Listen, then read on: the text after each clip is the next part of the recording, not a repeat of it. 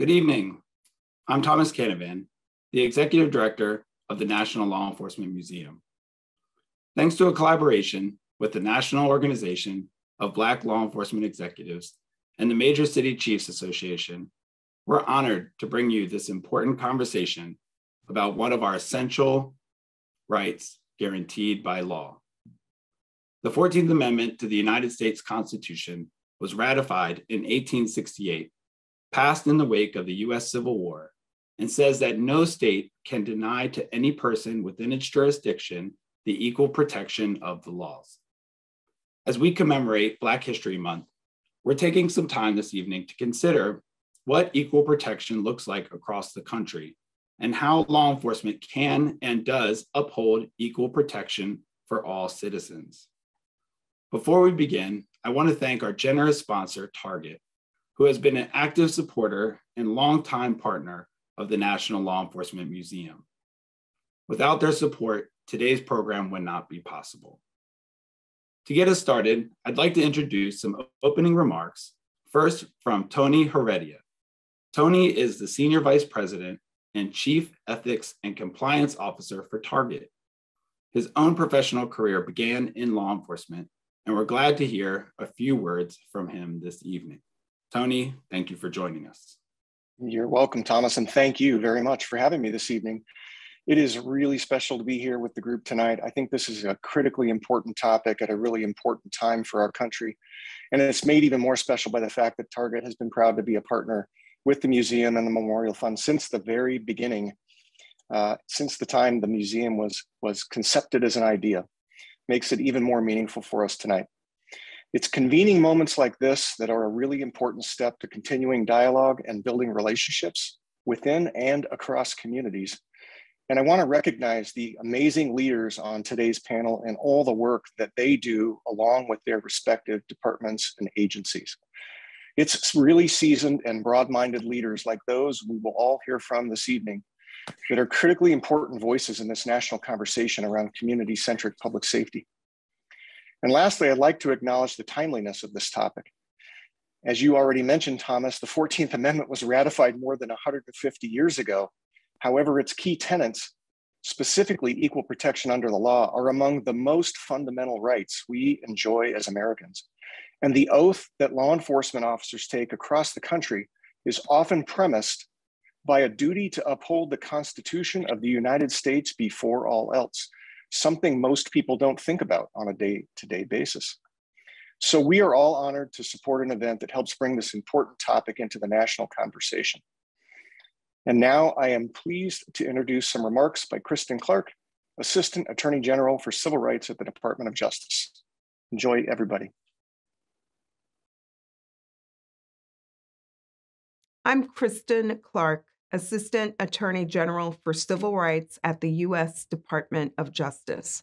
I'm so honored to be able to be a part of this program. Thank you to the National Law Enforcement Memorial Museum, as well as the Major Cities Chiefs Association and the National Organization of Black Law Enforcement Executives for hosting this important event. I also want to recognize Chief Jerry Williams of Major City Chiefs, Captain Frederick Thomas, President of Noble, and Thomas Canavan, Executive Director of the museum. And last but not least, I want to acknowledge Steve Rosenbaum, Chief of the Special Litigation Section in the Civil Rights Division, who will be joining us later in the program.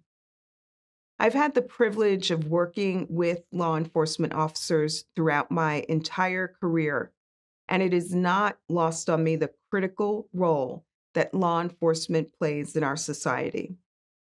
It is no surprise to this group to hear that this is a challenging time to be in law enforcement.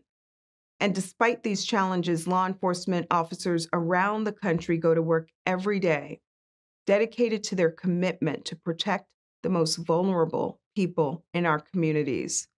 This is a promise to uphold our laws fairly and to defend people without regard to race or other protected characteristics, as the 14th Amendment and a host of civil rights laws require. This is a commitment shared by the Civil Rights Division, where we recognize that our success at ensuring public safety and upholding the federal civil rights of people living in this country is often tied to our partnership with state and local law enforcement.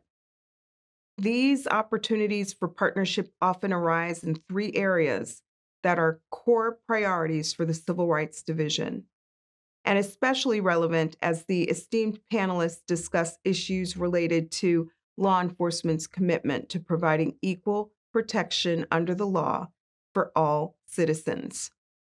First, protecting the rule of law and increasing public trust demands that those who enforce our laws also abide by them. Every single day, dedicated law enforcement officers do just that when they put themselves in harm's way to safeguard our communities. There are more than 18,000 law enforcement agencies across the country, and the majority of those who police our communities do so with professionalism, respect, bravery, and integrity. But we also know that when law enforcement agencies engage in unconstitutional policing, it can severely undermine both community trust and public safety.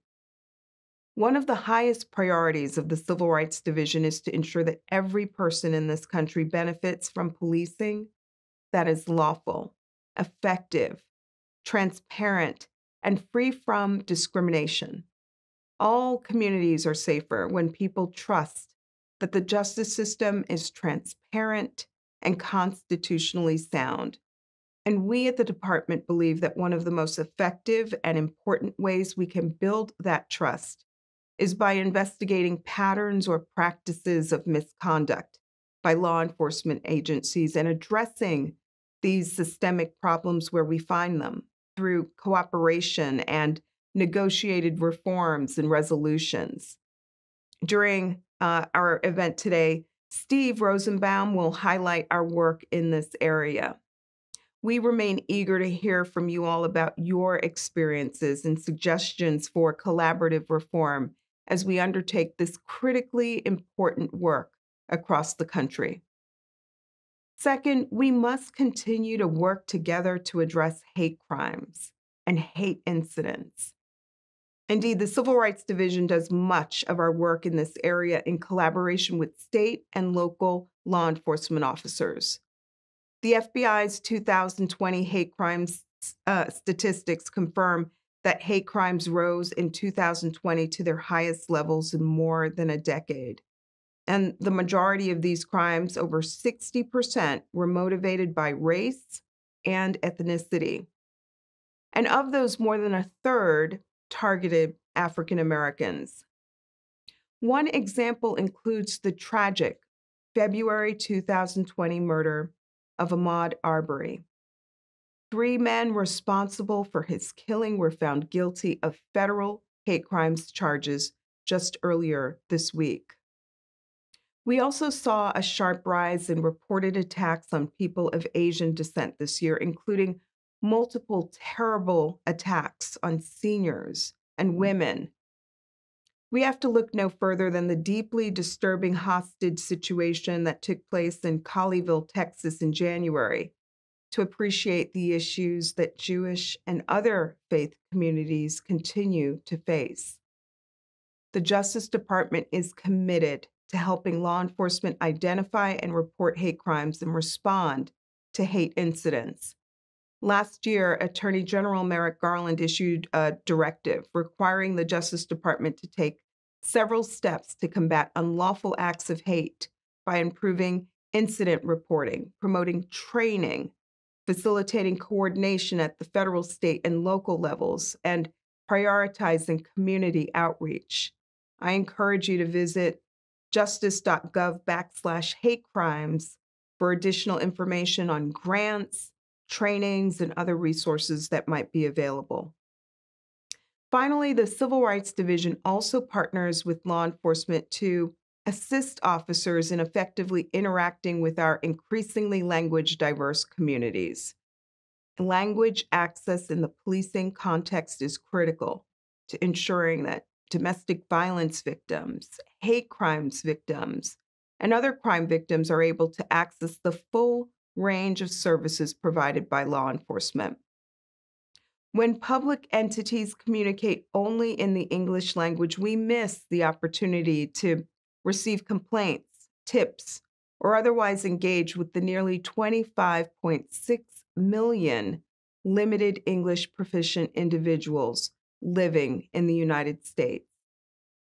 To assist federal agencies as well as state and local agencies, the Civil Rights Division creates tools that help these entities maintain a multilingual presence, and we encourage you to visit lep.gov for a listing of resources.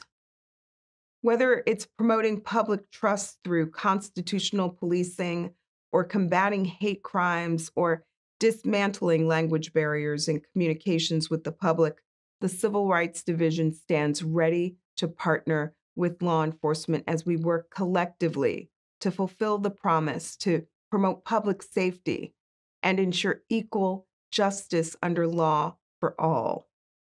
Thank you and enjoy the rest of the program.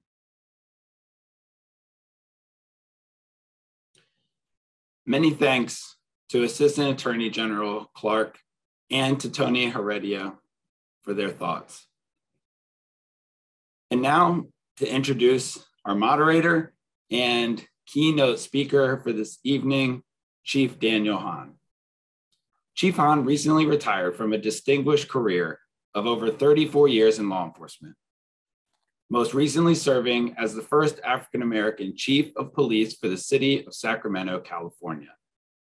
He began his career in law enforcement in 1987 when he was hired as a community service officer in Sacramento. In 2011, he was sworn in as Roseville's 15th chief of police and served for over 6 years before returning to his hometown as the 45th chief of police for the Sacramento Police Department.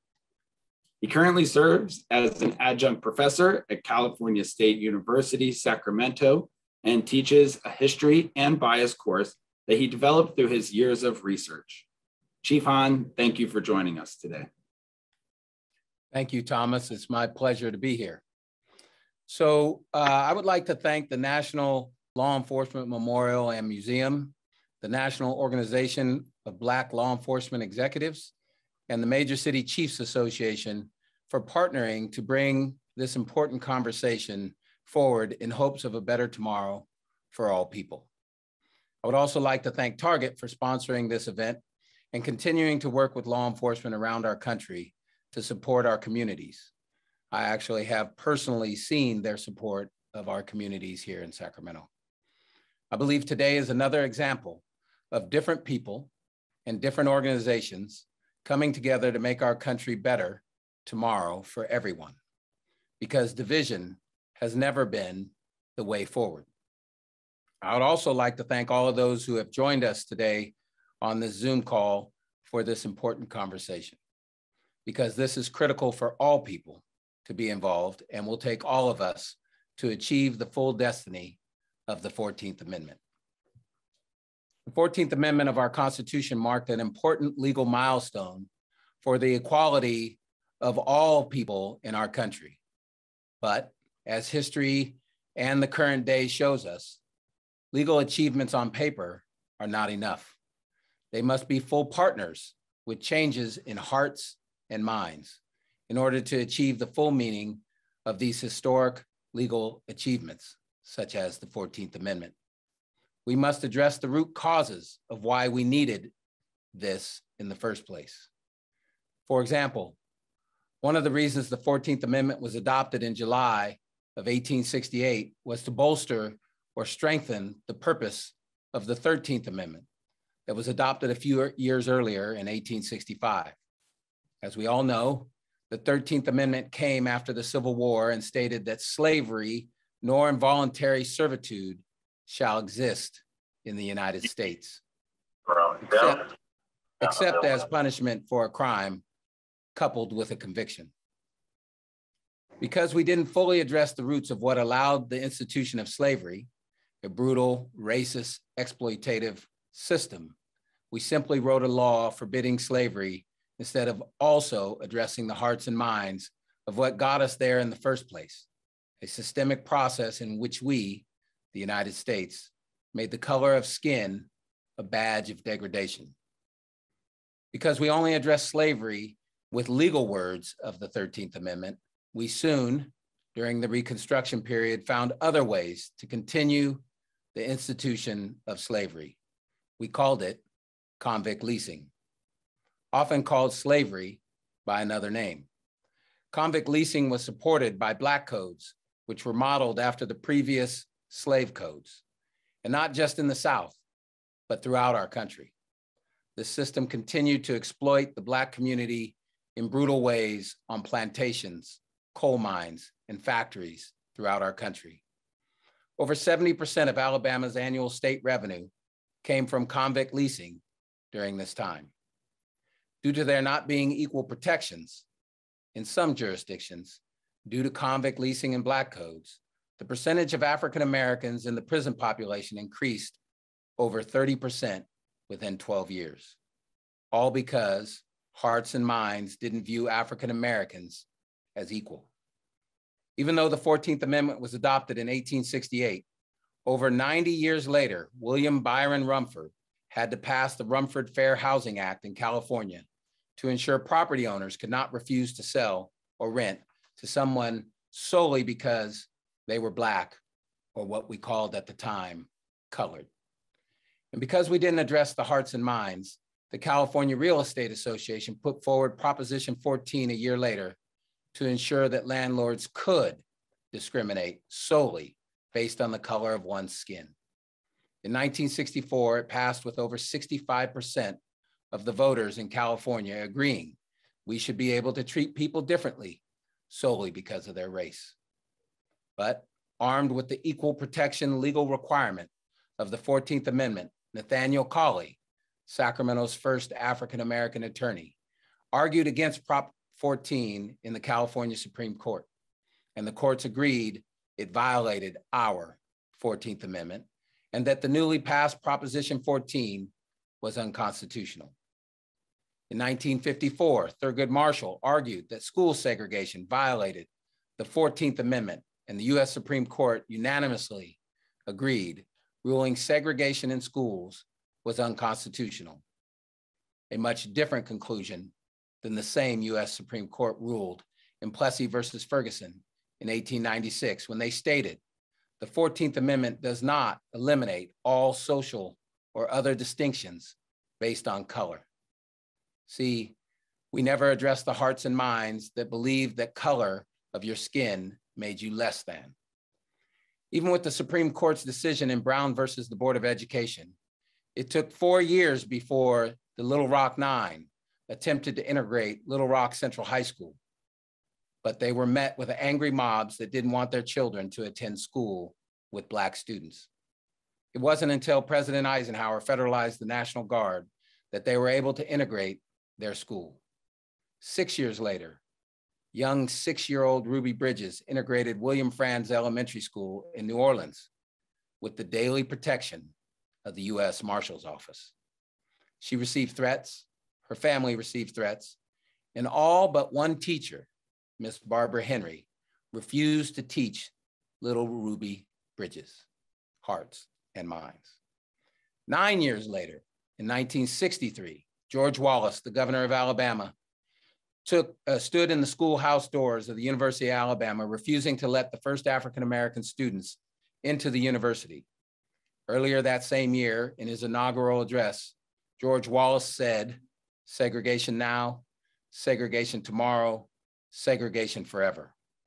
It wasn't until President Kennedy intervened that the University of Alabama was fully integrated, even though the highest court in our country previously ruled school segregation unconstitutional.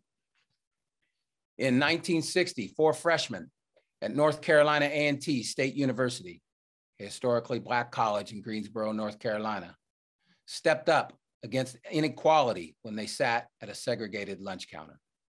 On that day, the Greensboro 4 started a movement and were joined by thousands of others and changed our country together.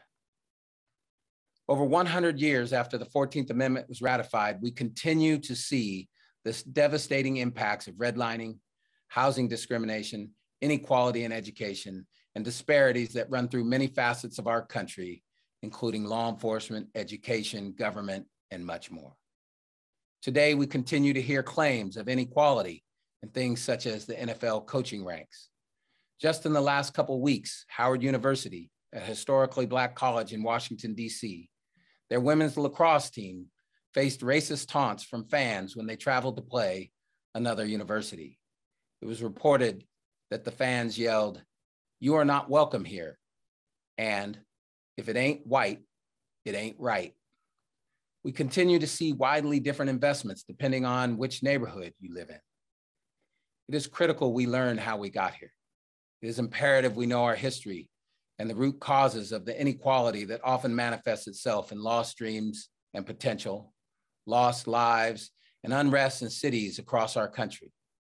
Because in order to address equal protection for all, we must know what caused the lack of protection in the first place. Knowing our history is to know that law enforcement has played a large role in the inequalities in our country, often serving as enforcers of what our lawmakers and our society values. Law enforcement often enforced unequal rules, laws, and societal norms, such as Black codes. But these rules, laws, and societal norms were enacted by lawmakers and supported by our society at large. As you've heard a few minutes ago, law enforcement has played a crucial role in ensuring equal protections for all, such as ensuring young 6-year-old Ruby Bridges was not harmed by simply trying to get a good education.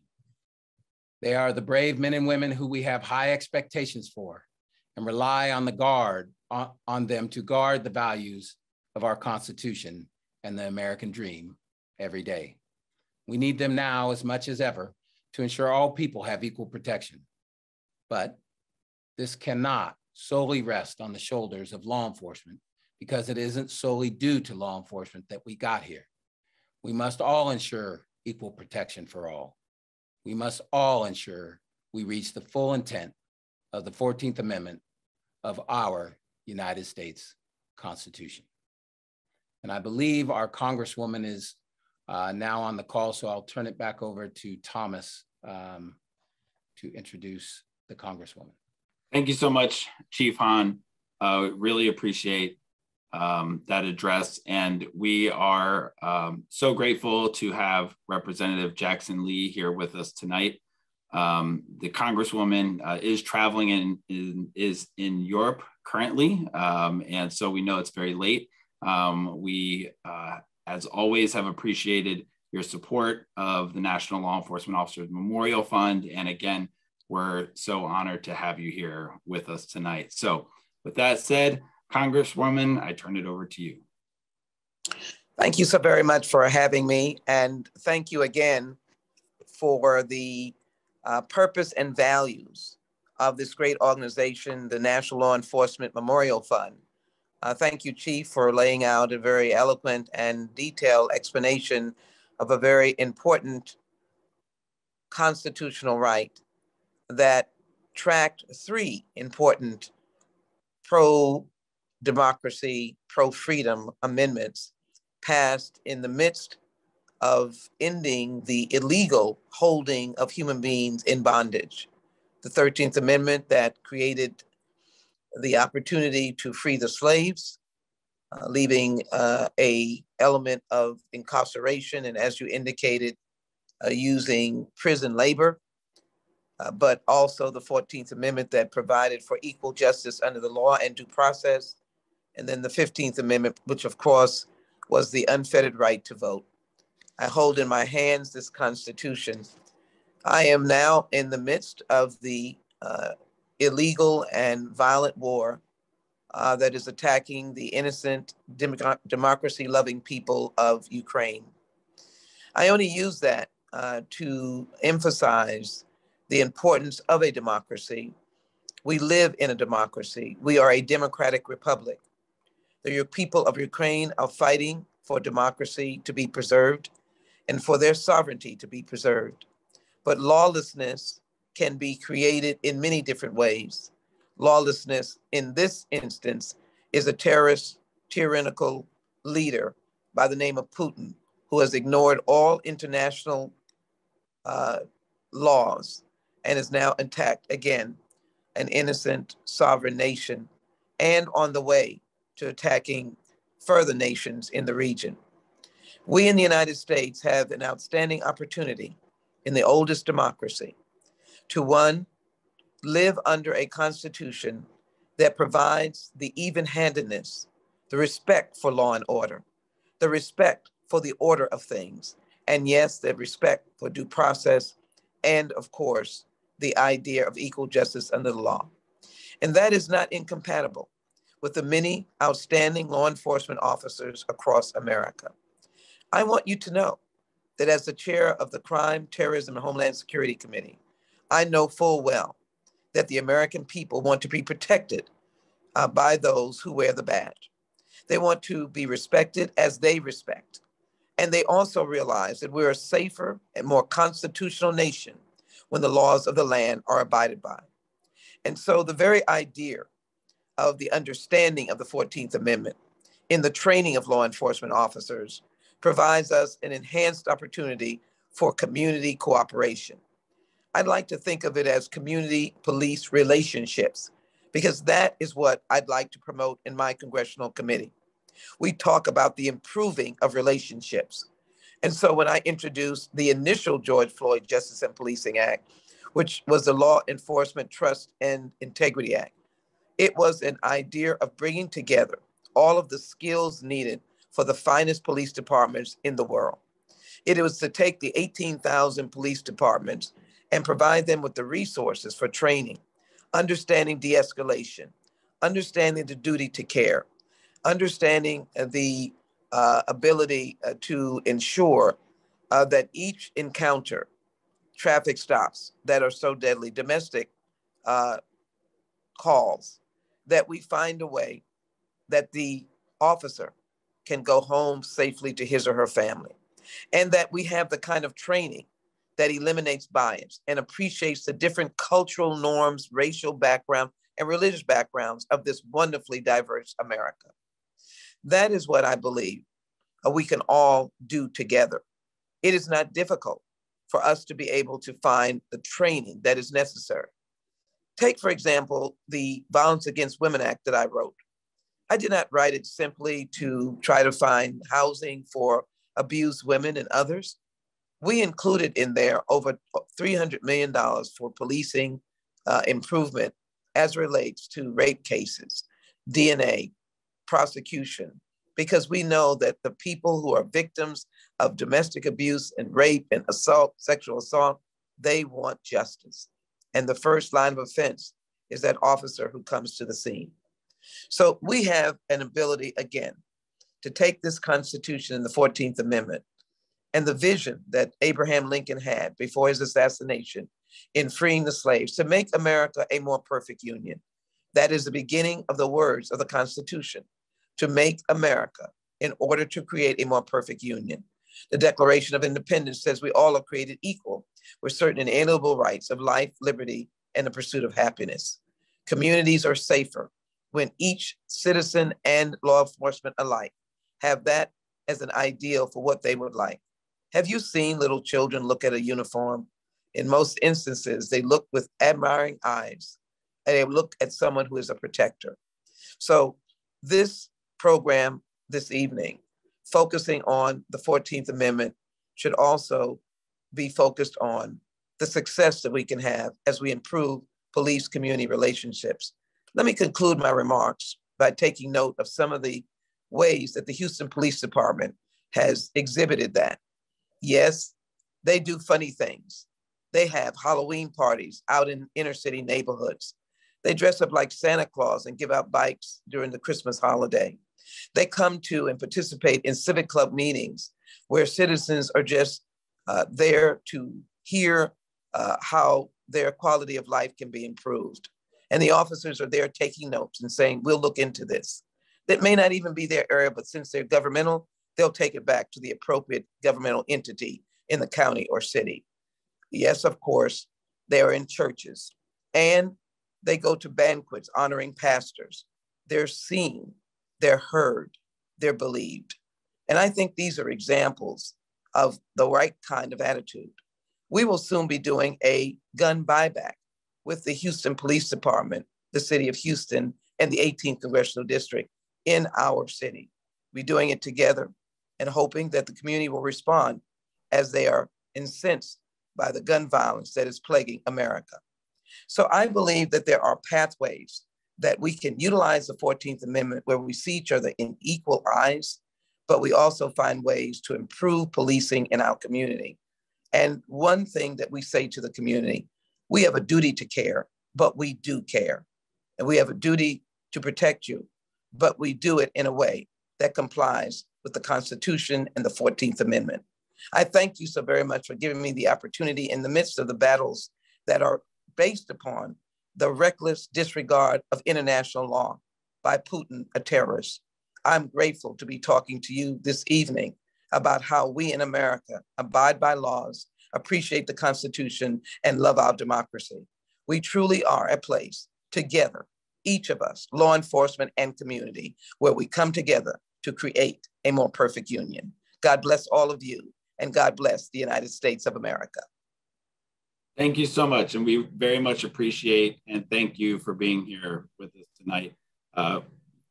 On behalf of me and our organization, we are overjoyed to have you and all of our panelists here with us tonight participating in this discussion. So thank you again, Representative Jackson Lee, and all the best with you and your team in Europe and Lithuania at this time. Thank you.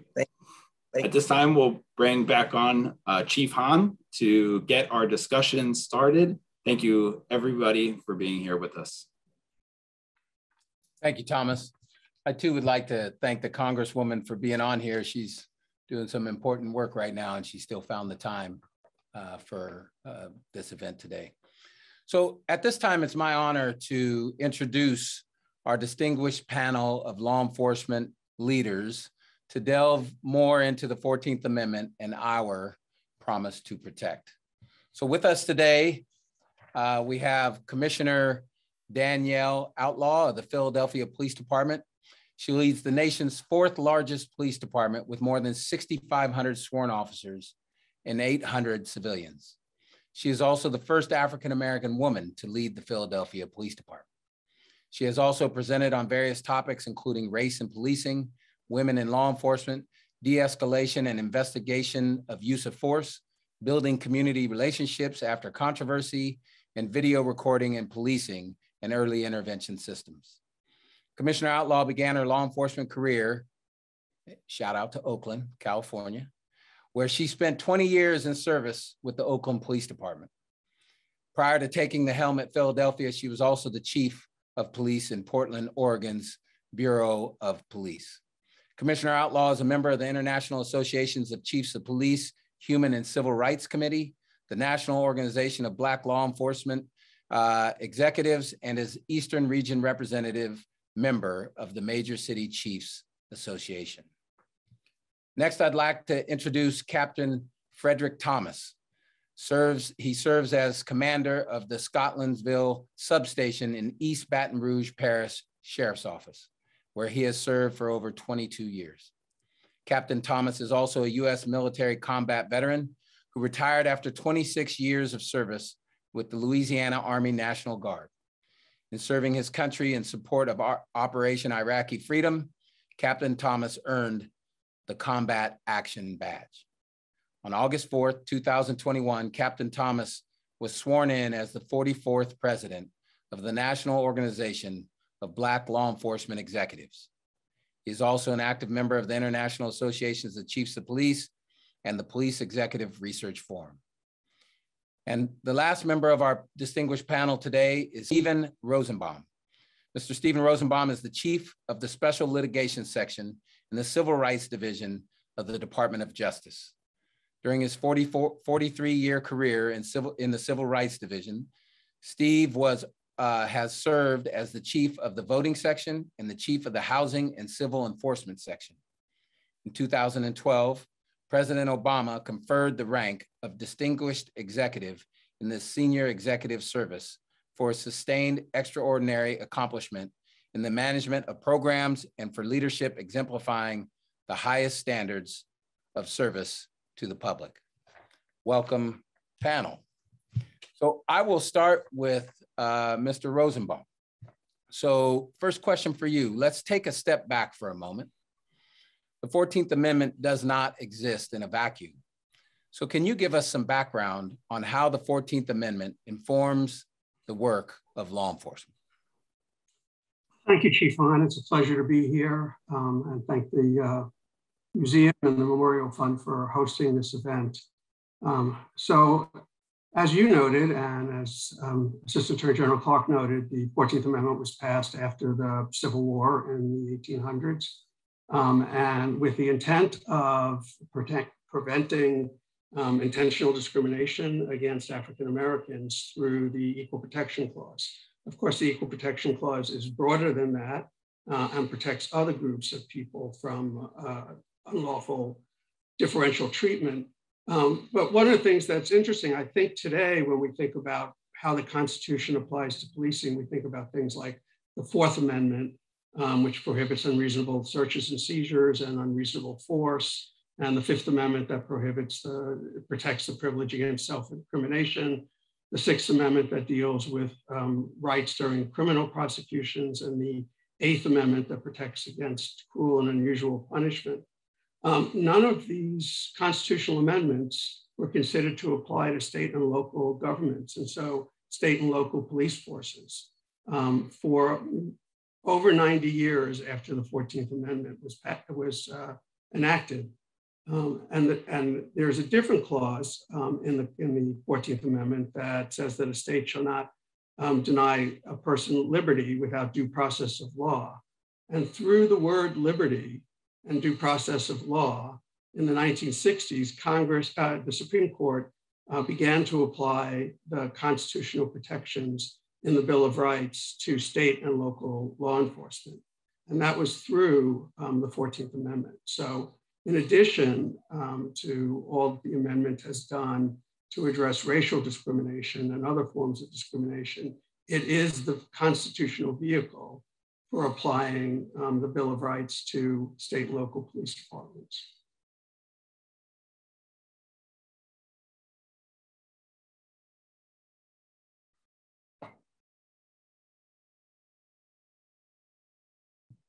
Excuse me, technical difficulties, couldn't get my mouse to work.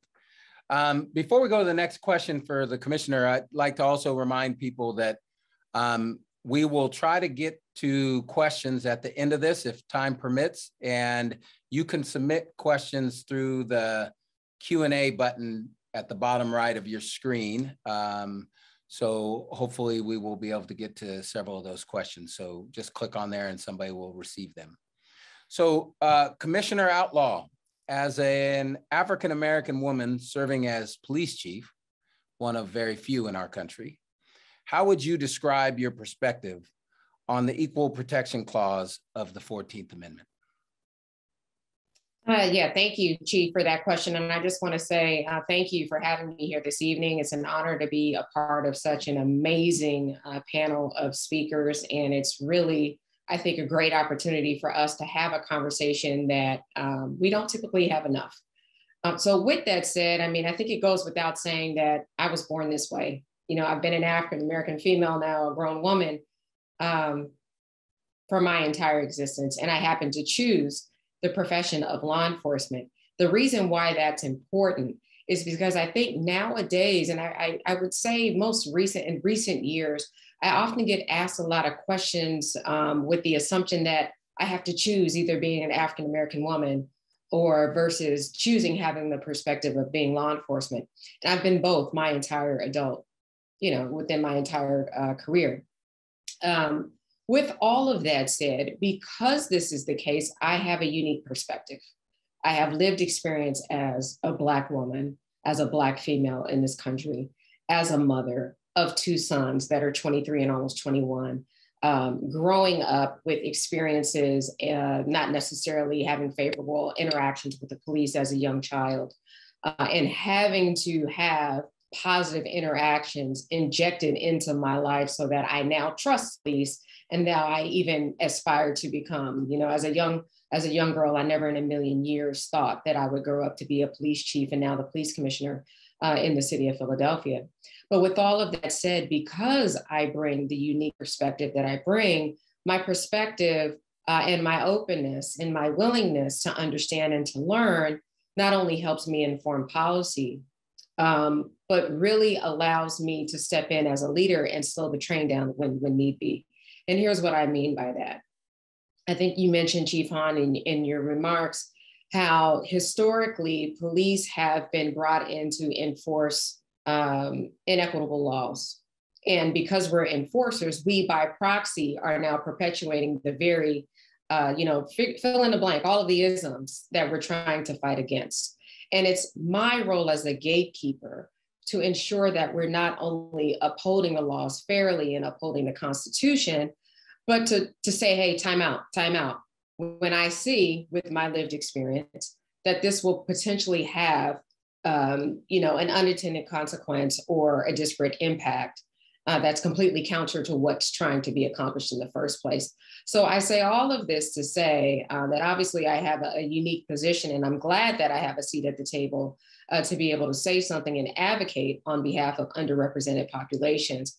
But also at the same time, as a human being, I have also had to, like many of us, have had to deal with that cognitive dissonance when we see that the laws weren't working in our favor, or when our colleagues across the country, with amongst these 18,000 police departments in the country, aren't enforcing the laws in the same ways that some of the other departments have been. So I will tell you, as a human being, it's been a bit of a challenge, but it continues to inspire and motivate me to make sure that we're doing the right thing, heading the fourth largest police department in the country. Thank you very much, Commissioner. So, Captain Thomas, how do you feel law enforcement leaders like yourself can ensure our country lives up to the words written in the 14th Amendment?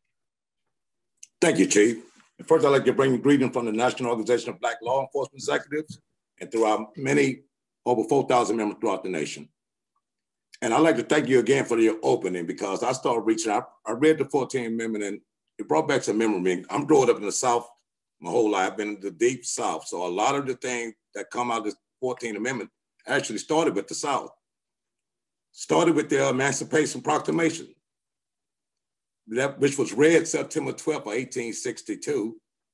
Then now we got a national holiday celebrating it now, of Juneteenth, which people in Texas didn't really receive this information in 1865.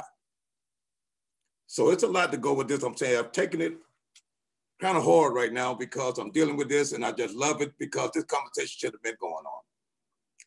The conversation should be going on every day in every community throughout this nation. And that'll stop a lot of this division, what's going on now. To bring the civil rights, like the Civil Rights Bill took 102 years before it actually brought before Congress. And the civil rights, and a lot of the civil unrest, Alabama, Louisiana, Mississippi, a lot of this thing was going on. And it was hard, especially being a Black male. For Black males, my grandfather, my great-grandfather who lived through this. But the 14th Amendment, if we continue with the communication, I'm saying a lot of stuff stopped with communication. It just stopped, and a civil unrest in the community started going on. You have riots in 1965 in Watts, California. And the police has a big part in that. I said, first, there wasn't that many colored officers back then. Men of color throughout the nation with law enforcement. So this 14th Amendment gave us a right for Blacks to start being a part of the law enforcement, be a part of the solution. And we were needed at that time. We were needed, and we still need it now. We still having problems right now communicating the transparency in law enforcement. But we can stop it today. With the communication here, we start getting off this panel. We need to just start communicating this to everybody. And through my members of Noble, I encourage all my chapters throughout the nation every time. I always say, we need to start getting more involved with the local and the federal government. We need to meet with these people. We need to talk to them and make sure we have a seat at the table. We have a seat at the table now, not many.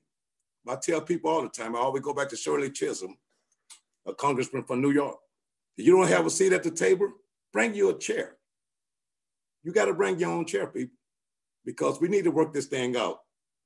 The 14th Amendment, it can go on. We can talk about this all day, but are we getting treated fairly now? I think we're making progress. We're knocking on the door, but the door's still not opening throughout the nation. It's not. You see now, you're keeping up with the news now. We have we got the census number back. We're trying to do redistricting here in Louisiana right now and throughout the nation now. And now they're trying to push back on that. We can't get fair representation in the legislature now because they're sending it back to the local state government to make the ruling on it, and it's leaving the Black communities out. They're leaving us out. Also, the Voting Act rights is coming back up. Now, things that we fought for so long for to be equal is coming back to affect the communities of color now. And it's getting hard for us as law enforcement to talk to the community guys because they're making it harder on us because they feel they don't have no hope. We got to bring hope back to the communities, especially the African-American community, because it's gone. The same thing that affected us in the 1960s is coming back. Housing coming back. People came to have somebody discriminate the other day on in my community for fair housing. So the same fight, so then law enforcement got to get involved. Law enforcement is called out, then we get into a situation that could have been avoided because this law was written in 1862. 1862, and we still fighting some of the same fights. But to make it better, nobody got a program of law in your community. We're trying to build trust. So we having a conversation to stop a confrontation. Because you cut the television on every 15 or 20 minutes, there's something on the news that relates to law enforcement just on simple equal right things. Simple things that law enforcement never should have been called or got involved anyway. We should have never got involved in that. But now we're there. We got to make sure we're protecting the rights of all people, not just community of colors. All people got to be treated fairly, and we got to just be honest. Because a lot of people don't like to talk about the situation. But that's what I like to do. I like to talk about the situation. I like to get my organization involved so we can have these talks throughout the nation. Every day we need to be talking. Chief, I'd like to reach out to you in California. I'm glad to see Representative Lee on the call. Commissioner Outlaw, she's doing a great job in Philadelphia, but we can only get better together if we talk together. And I always have a saying, safer, stronger, and better together. We only safer and stronger, better together if we all work together. And it starts in DC. It starts at your state legislation.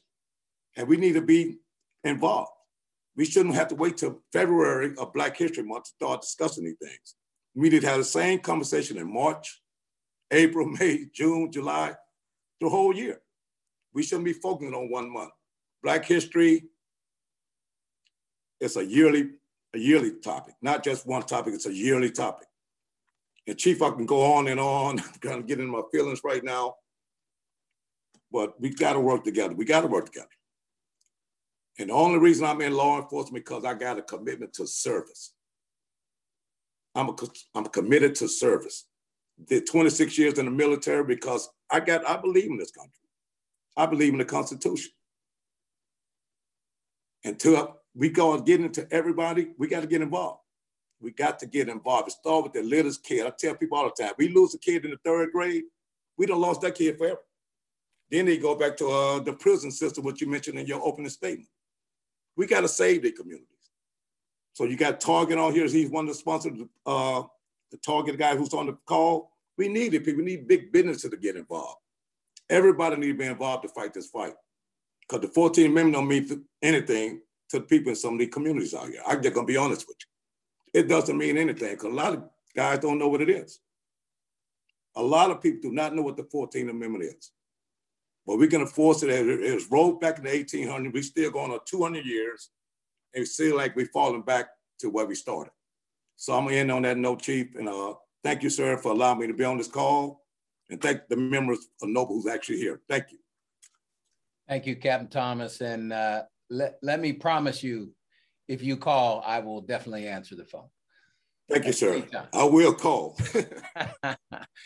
So I'd like to go back to Mr. Rosenbaum real quick with another question. What authority does the U.S. Department of Justice have to enforce the 14th Amendment? So Congress passed a law in 1994. It was part of the Violent Crime Control and Law Enforcement Act, the statute that created the COPS program and the hiring of 100,000 police officers, and has many other provisions that's very controversial, have become controversial over time. But there are two sentences in a very thick law that give the Department of Justice authority to investigate and file litigation to address a pattern or practice of conduct by law enforcement officers that violates the federal constitution or federal law. And if we conclude there's a problem, we have authority to seek equitable relief, which is police reform, to eliminate the pattern or practice that we identified. So it is through that statute that we can enforce the 14th Amendment and the other constitutional amendments that affect policing. We can also enforce federal statutes, and some of those statutes follow the receipt of federal financial assistance and a commitment that there not be discrimination. One, as it relates to race discrimination, one of the things that's significant about the enforcement of the statutes is that the Supreme Court has held the 14th Amendment prohibits intentional racial discrimination. The federal law that travels with the receipt of federal funds prohibits not only intentional discrimination, but treatment that has a disparate impact and is not justified. So that's the principal vehicle that the Department of Justice uses to look at police departments to see whether there are systemic problems that violate the Constitution or federal law. Thank you. And I think that last part you said is very important. Voting, as I know you've worked in the topic of voting in your career, that's what really changed a lot in voting when it was not necessarily intentional, but resulted in a disparate impact, which is what changed a lot about voting in our country. So thank you.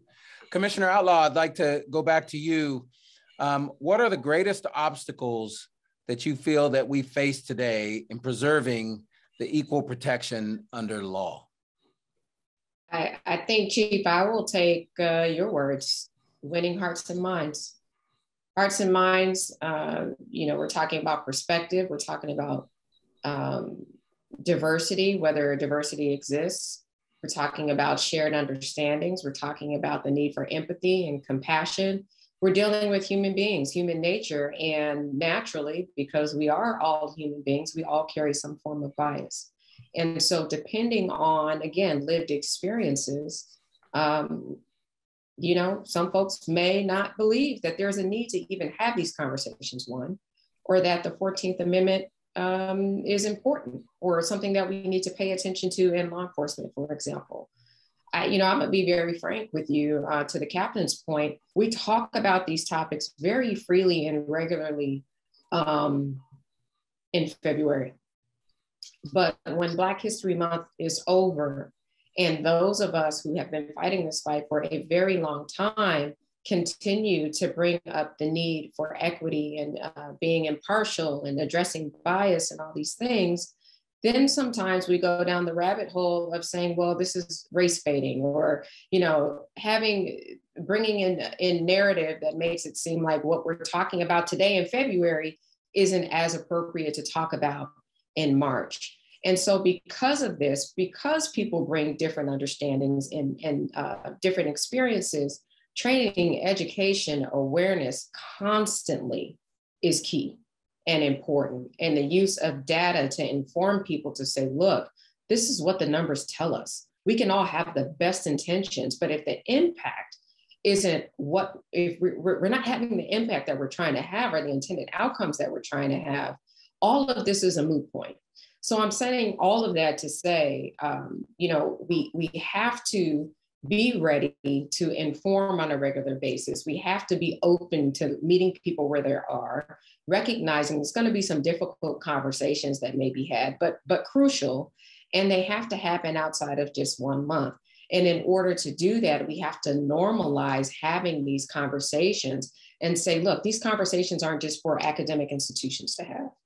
We have to understand our role in law enforcement and how we, again, can carry out some of the systemic inequities. As police departments, do we have systems of accountability in place? Are we doing our own self-introspection, doing our own self-auditing to determine whether or not there's patterns or practice, violations, or do we have to have an outside set of eyes come in to tell us? And are we even open to that? So I think that the basic challenges that we're talking about is just human nature, and whether or not, again, depending on where we are, whether or not there's a willingness to have these conversations and then to address any of the inequities that make themselves identified when we do these audits. Thank you. Captain Thomas, I wanted to allow you, if you had anything to add to that as a captain and a president of a very important organization in Noble, and as a military and a veteran, do you see any obstacles across our country to prevent us fully offering or receiving equal protection? I think you're on mute. Can you hear me, sir? There you go. Okay, I'm saying the commissioner she said it best. I'm saying it starts with training. It starts with the training of trust. And I tell people all the time, it starts with the basic leader. The leaders we have in place at the different nations throughout the nation. A lot of these things that goes on throughout the nation, it could have been avoided if that right supervisor would have stepped in and just say, hey, you are not doing that right. A lot of people don't like, I'm saying, to go back to communication. Nobody like to talk about it. They don't want to feel like they're not part of the organization because, hey, man, you're just doing it on its own. We need to bring these things back. I'm saying the training, it falls on the training. Everything rises and falls on leadership, everything. I'm saying my job is easy for me because I'm a patrolman in the Baton Rouge. I still ride the streets. I'm in a marked patrol car. I'm in a full uniform, vest and everything. But I'm out there in the community every day, seeing what the community is talking about. We don't do that. We don't do that anymore. It doesn't cost no more money, no extra time. Therefore, a basic officer just get out, walk the community, get to know what's going on inside the community. Because if we don't bring that trust back, if we don't rebuild that trust, we're gonna be having incidents, too many incidents. But we gotta focus on training. The federal government gotta assist us in recruiting better officers for our local. I tell people all the time, before it becomes federal, it starts local. It's a local problem before it goes to the federal level. And so we got to better equip our leaders. And that's what's so important about the National Organization of Black Law Enforcement Executive, because we have these talks. We got to build leaders. That's our main goal, to build professional leaders from the lowest ranking member of this organization to the highest ranking. We got to sit down. So nobody likes to mentor no more. Mentoring, I don't know what happened to mentoring. It's basic stuff we can use, don't cost any money. Just a basic, just mentoring, communication, talking, getting involved in the community, walk your community. Don't wait till an incident occurs to start addressing it. Don't wait till the incident happens. So until we start focusing on that, we could continue to have some of the things that are going on. But this open talk today, I feel good about being on this panel today. I really do, because now I feel we're reaching a broader base now, and if people could take this information back to their constituents, to their different communities throughout the nation, and let's get these things together. Let's talk about it, because the 14th Amendment, it was written for a good reason. But for 100 years, Chief, we had a problem for them 100 years. We had a big problem for 100 years. And still, 200 years later, we still having these same talks, which we shouldn't be talking about if the leaders would have did what the Constitution advised them to do. We'd never be having this conversation today, because we'd be living in harmony. We'd be living in harmony right now. And I tell people all the time, that's a simple nursery rhyme I learned back when I was in elementary school. The more we get together, the better we'll be. That's a true statement. I mean, I learned that in elementary school over 40 years ago. Because your friend is my friend, and my friend is your friend. So until we start getting together to work this thing out, we have the same conversation, next February talking about the same thing. So I'll end on that, Chief. Yeah, I'd like to ask a real quick follow-up. You mentioned Noble, and you're the president of that important organization. And I imagine there's some people in our country that don't know anything about Noble, and some maybe on this call. The same kind of question as Noble president, as an organization, Noble, how does Noble help ensure equal protections for all people? To ensure equity in the administration of justice in the provision of public service to all communities, and to serve as the conscience of law enforcement by being committed to justice by action. Noble is committed to justice by action to serve all communities. All communities, we put leaderships in place. We got 44 chapters throughout the nation. And we try to build things. We try to somehow purpose to conduct research and development areas of law enforcement, to establish linkage and liaison with organizations of similar concerns. So we need to give it other organizations, not just Noble, to establish effective means and strategies for dealing with racism in the field of the criminal justice, to develop mechanisms that will facilitate the exchange of information among Black police officers, executives, and just build that camaraderie that someone can have somebody to talk to. And our membership is growing. We don't have all the answers, but we're trying to get them. I'm saying that's why we go to Congress every year. We're part of the George Farm Act that didn't pass. So then the talks we need to be having. And our membership is increasing because more people want to get involved. So Chief, if you could help us out in that field, we appreciate it. And membership is open. And I'd really like to see you come down to Baton Rouge for our CEO symposium, which will be in March of this year or so. If you're interested in coming, we'd love to have you down, sir. Well, I'll definitely have to think about it. I've been a long-standing member of your great organization. So we'd love to see you there, sir. Thank you. Okay. Commissioner Outlaw, I'd like to throw it back to you real quick. How do you feel the department you lead, the Philadelphia Police Department, is ensuring equal protection clause is a reality for all people in Philly? So I think that's, there's clearly history, not just between law enforcement in general and their communities, but there's history between the Philadelphia Police Department and the communities we serve. So while we've achieved a lot, I think we still have a ways to go with maintaining trust in our community and even reestablishing some of the trust that's been lost over recent years. With all of that said, our focus with ensuring equity isn't just outward facing. We have to make sure that we set our people up to be successful, to thrive, and to carry out the duties that we're asking them to perform, meaning we have to give them the resources that they need inward. I have to make sure, as the leader of the Philadelphia Police Department, that I'm not only modeling the behavior, but that our department is reflecting the community that we serve. Are our policies equitable? And again, it's not just for people of color, but it's for all underrepresented groups within the department. What are we doing to ensure that there's diversity amongst the ranks? What are our processes to ensure equity and diversity with how we recruit, who we promote, who we have in positions of leadership, whether they're formal or informal positions of leadership?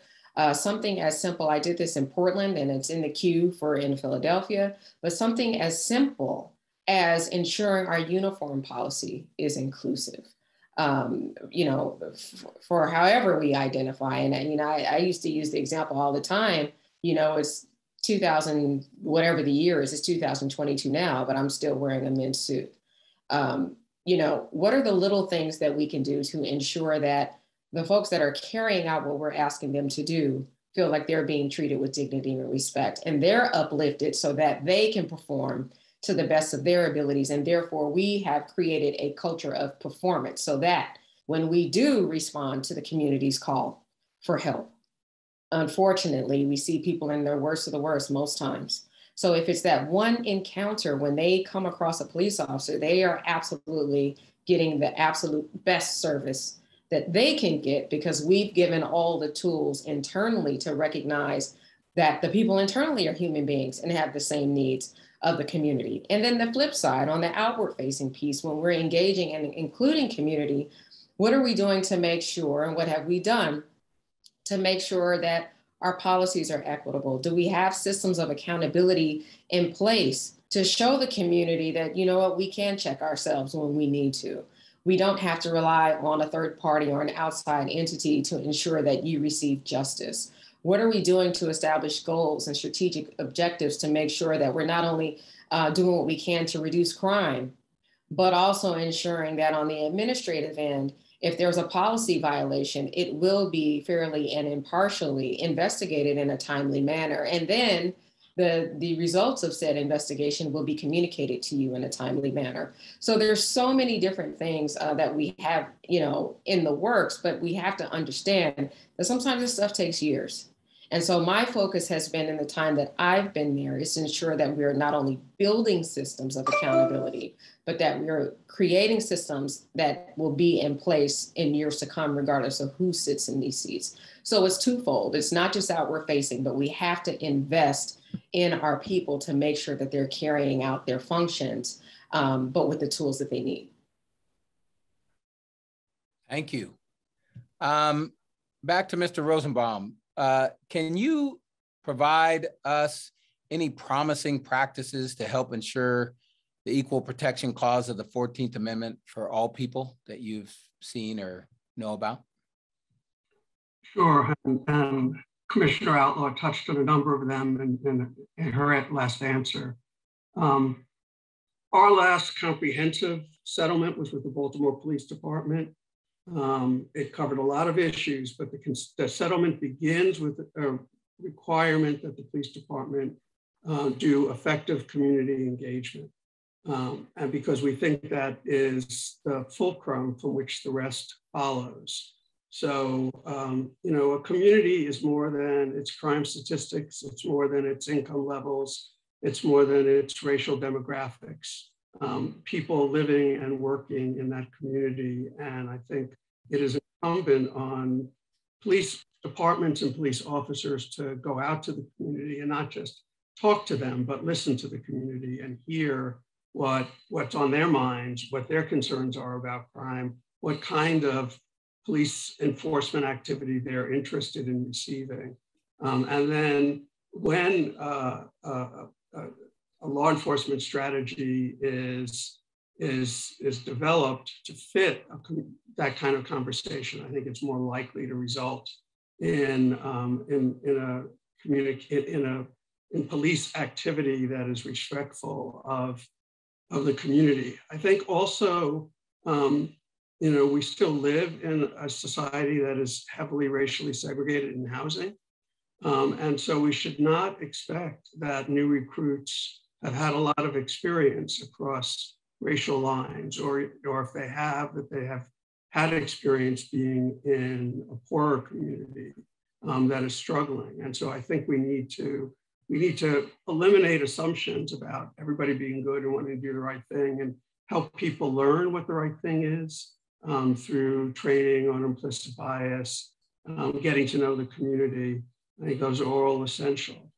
And then the next thing I'd mention is, police collected a lot of data, analyze it and use it to learn whether there are racial disparities and figure out why they're there, and whether different conduct can lessen those disparities. So stops, searches, arrest, uses of force are all data that police departments, particularly large police departments, routinely collect. They collect it by race.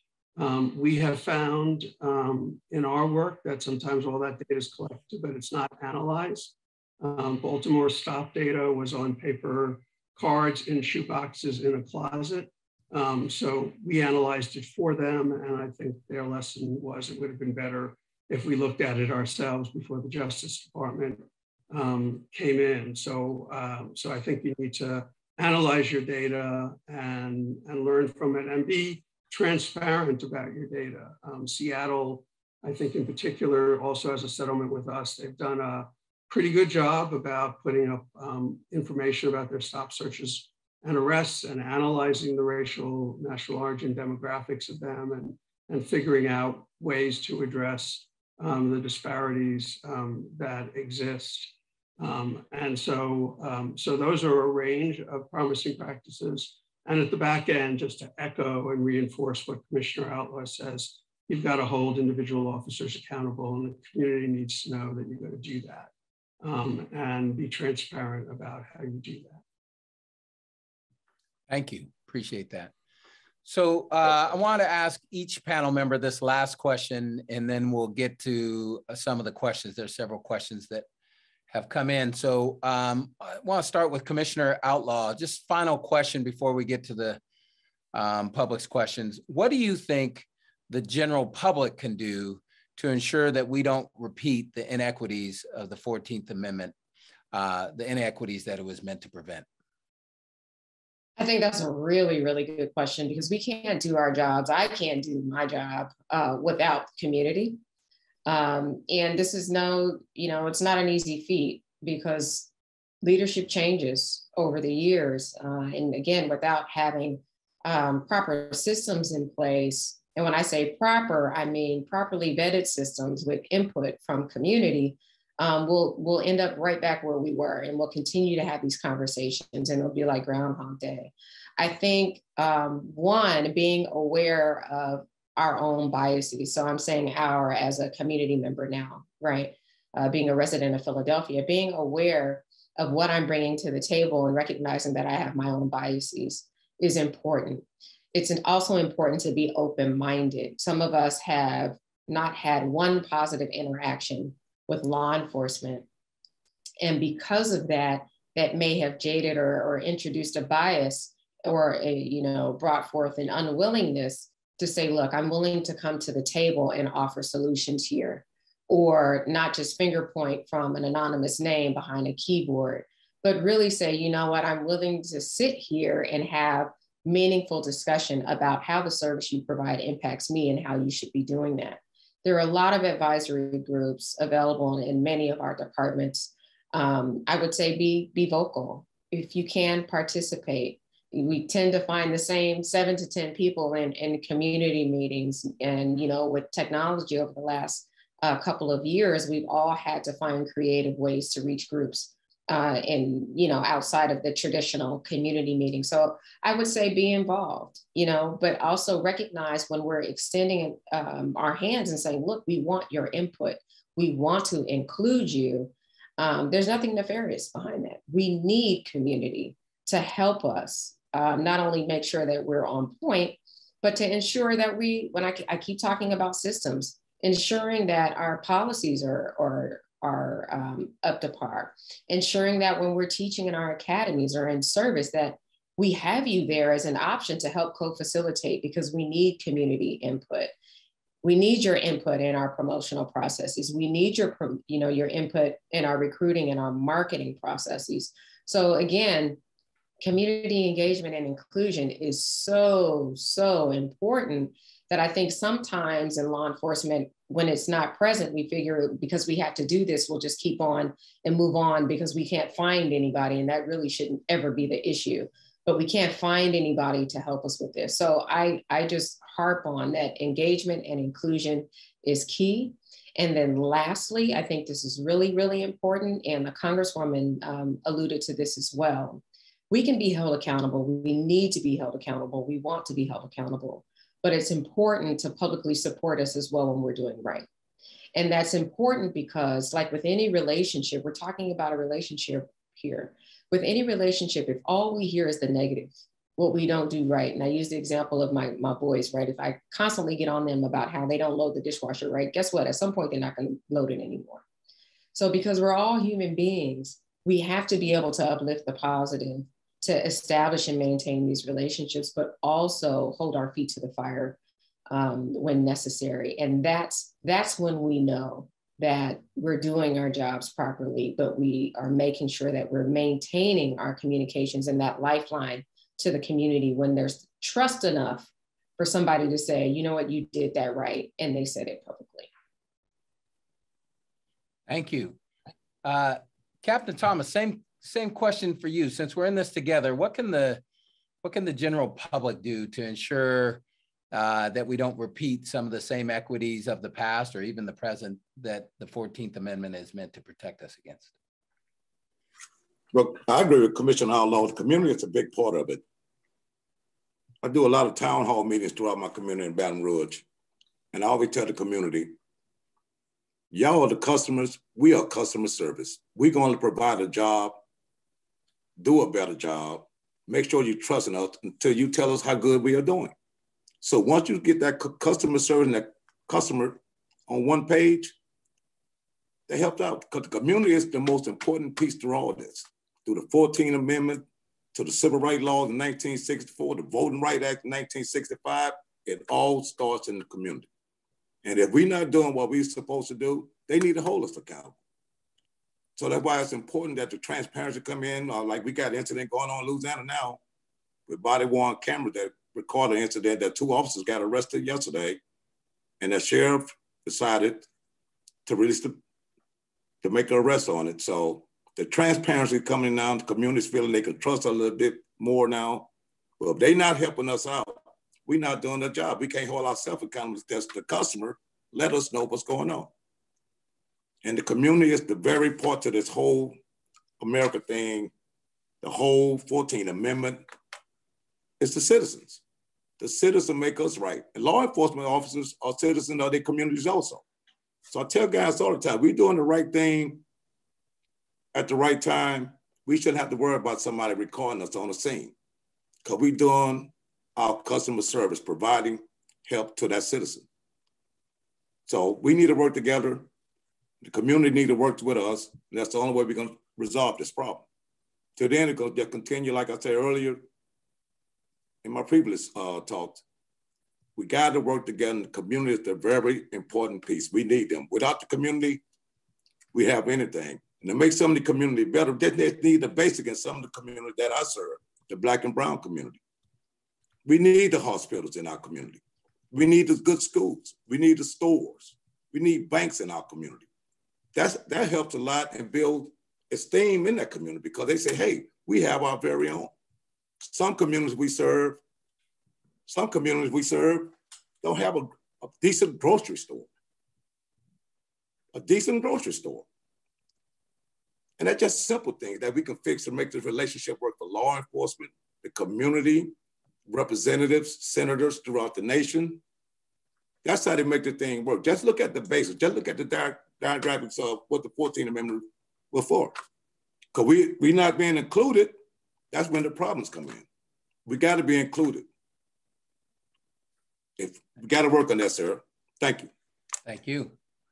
Mr. Rosenbaum, same question after, you've had a long, distinguished career where it seems like almost every assignment you've had have dealt with equality. So what do you think what do you feel the community at large, the general public, could do to help ensure that we don't repeat some of these same things that the 14th Amendment is meant to protect us against? So when I talked about community engagement before, I talked about it from the lens of what the police department can do to engage the community. So I think the other part of that is I would tell people in the community not to be passive, to be engaged with your police department. If they're not reaching out to you, you can reach out to them. And many, at least in big cities in this country, many cities have community citizen oversight mechanisms, sometimes appointed by the mayor, sometimes they have different ways they're appointed.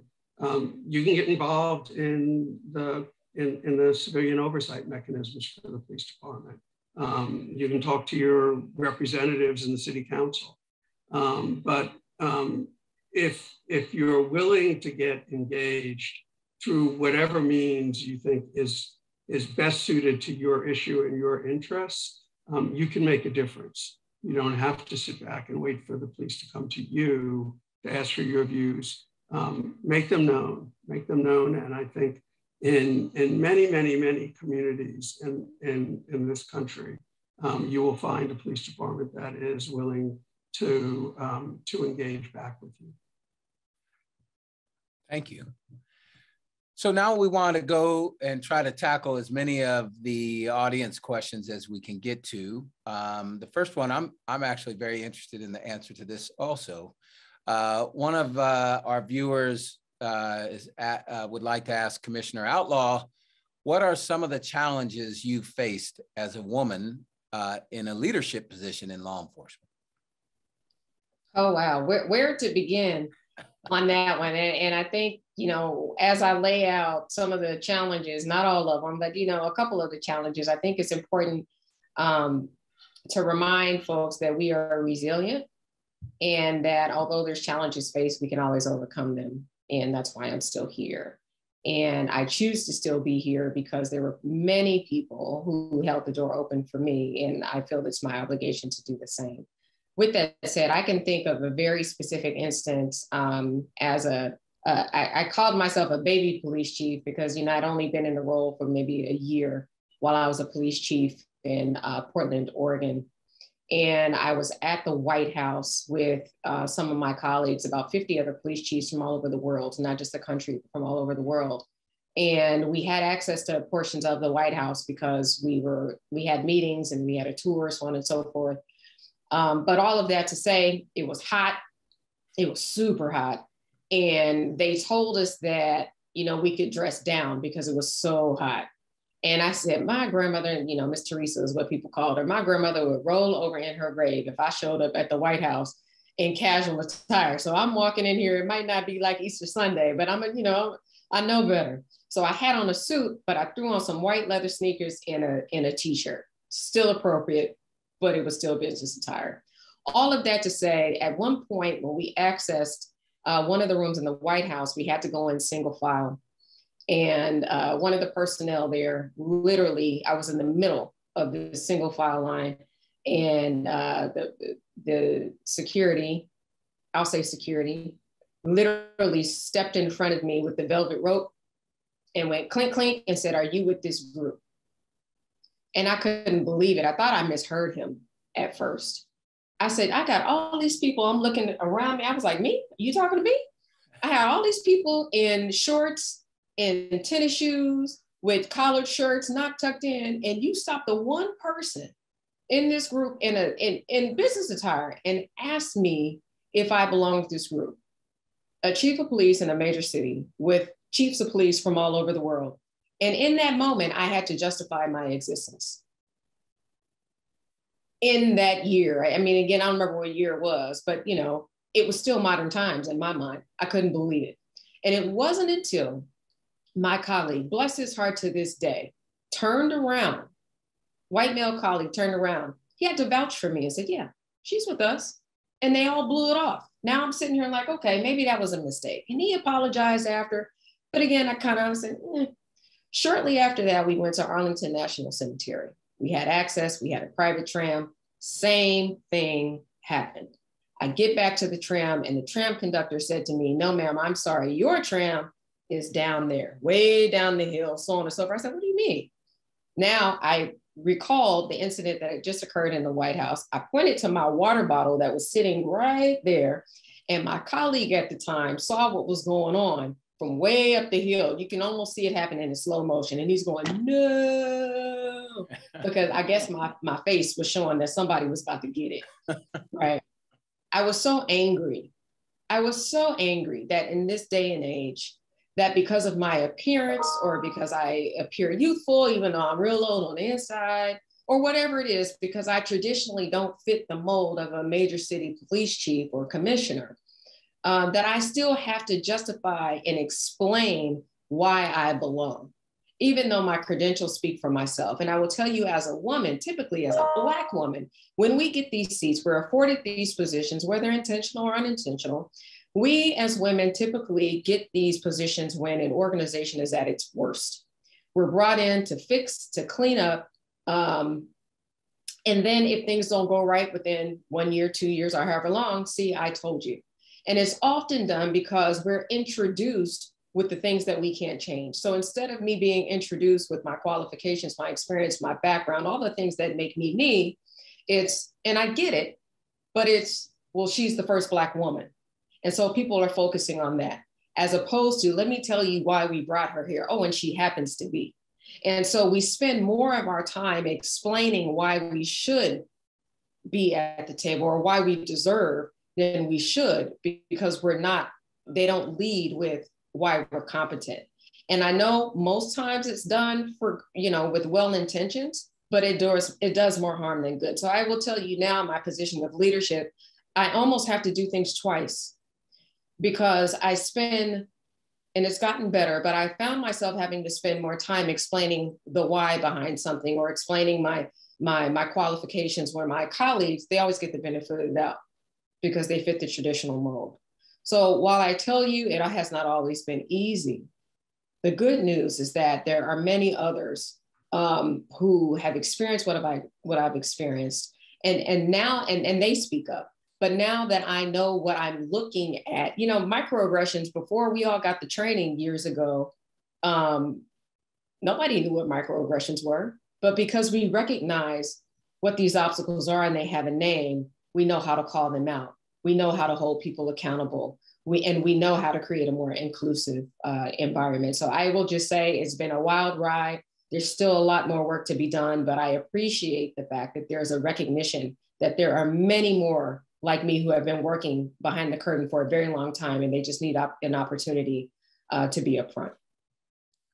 Well, thank you for sharing all that, often very personal stories. And I would say you have more than justified your existence and have gone where many have not gone before you. So thank you. We're out of time. So I just wanted to ask one more question and then turn it back over to Thomas. And this would be for Captain Thomas. One of the listeners posed this question. What are some of the best practices that can be used to take this conversation to the point where it changes culture, both within the law enforcement community and also the civilian communities at large? You're on mute. Thank you, Chief, for that question.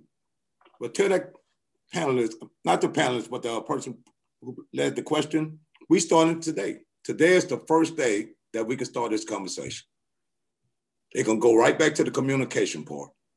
So we take what we got from this meeting today, the good and the bad. Let's start discussing these things. Let's discuss it in roll call training with your peers. Let's discuss it with the community at town hall meeting. I go to town hall meetings probably twice a week. It starts there. I'm saying we starting it, we leading it, and that's where it works at. The leadership, not only the top leadership, but the lowest ranking leadership, the community people in the community. Let's talk to that person in that community. I have a program that I use with my patrol guys at home.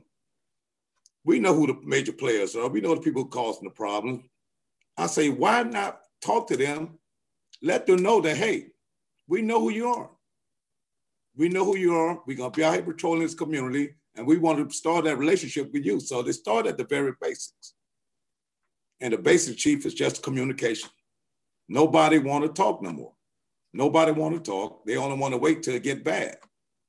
Then once it get bad, hey, well, we got to talk to them. We need to call Chief Hahn in California. Or we need to call, Noble. We don't need to do that, people. We can do that right now together today.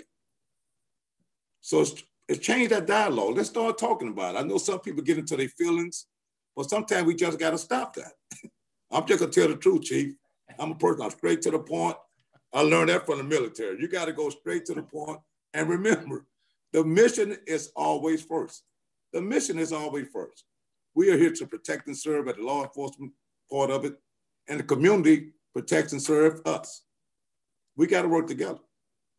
We have to work together. It's just a dialogue. We need to talk every day, call somebody. We got to bring that basic stuff back. Because what we're doing right now throughout the country is not working. It's not working. We all know right from wrong. We all know right from wrong, from the citizen to the law enforcement officer. Until we start having the real good conversations. And let's take the race out of it. It don't have anything to do with race. It's just a society. That's what we're dealing with now, the society. And it dictates. I'm just saying, like the Congressman Shea over there now trying to, with the war that's going on. I'm taking that pretty serious now because I was in the military for 26 years. And I know how it is, and I know how the people feel about their democracy being violated today. But we got to have these talk. And we got a long way to go, but it's getting better. Dialogue's getting better. People are communicating more now. And that's where we're gonna start. So today, let's all agree that, hey, we're gonna start talking more. Thank you. Thank you for your time, sir. I really enjoyed it. Thank you. And I'd just like to say thank you to the panel members. I know you're very, very busy people. I appreciate you taking out the time, and for all the people that joined on today. Like I said earlier, it takes us all together. Division has never worked, and these are some of the beginnings of understanding and how we can move forward. And with that, I'd like to turn it back over to Thomas. Thank you, Chief Hahn, for your thoughts this evening, as well for your presentation earlier in the program. We really appreciate you putting that together and delivering that for us today. Thank you also to Commissioner Outlaw, Captain Thomas, Stephen Rosenbaum, Tony Heredia, Assistant Attorney General Clarke, and of course, Congresswoman Jackson Lee for all of your perspectives and insights. This was an amazing group of people, and we are so glad that we were able to bring you all together today. And of course, we want to thank Target for sponsoring tonight's program and for your ongoing support of important conversations in our communities. The National Law Enforcement Museum is committed to telling the stories of American law enforcement. This month and always, the idea of equal protection under the law is an essential part of that story, and we're glad to have brought this conversation again to you this evening. Be sure to look for even more museum programs like this on our website at lawenforcementmuseum.org and on our various social media channels. On your next visit to Washington, D.C., come visit the museum and experience the vibrant story of American law enforcement in person. And we're also excited to share that all law enforcement officers receive free general admission every Saturday at the museum. Thank you again for joining us today. Farewell, and thank you to all of the law enforcement officers out there. Be safe.